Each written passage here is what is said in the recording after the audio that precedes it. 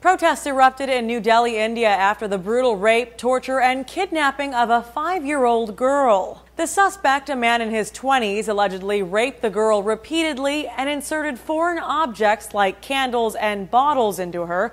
The girl also had cuts on her throat and bite marks on her body. The suspect continued to torture and starve the child for 2 days before a neighbor heard her crying. She was then discovered in a semi-conscious state and taken to the hospital. The suspect allegedly lives in the same building as the girl's family, and that's also where the attack happened. Authorities arrested him, and the public is demanding he get the harshest punishment available if he is found guilty. The girl, who was in critical condition, has been stabilized. She suffered from an infection by the objects inserted into her body. This brutal incident prompted hundreds to protest in front of the New Delhi Police Department, which has taken a lot of criticism for its lax response to sexual assault and rape cases. Whether or not police take crimes against women, particularly sexual assault, and indeed against children, seriously enough. So that feeds into the sense that something has to change. It's not only about attitudes to women and girls. The head of the Communist Party of India, Marxist, said the police needed to change their attitude by taking such attacks seriously. And the Prime Minister, who has been criticized for his lack of action on sexual assaults, released a statement calling the act shameful. This child rape comes just days after a 10-year-old girl in the same area who was playing in her front yard was sexually assaulted by a bus driver for hours. And a few months ago, a brutal bus rape attack gained international attention when a physiotherapy student was savagely gang raped and later died from her injuries.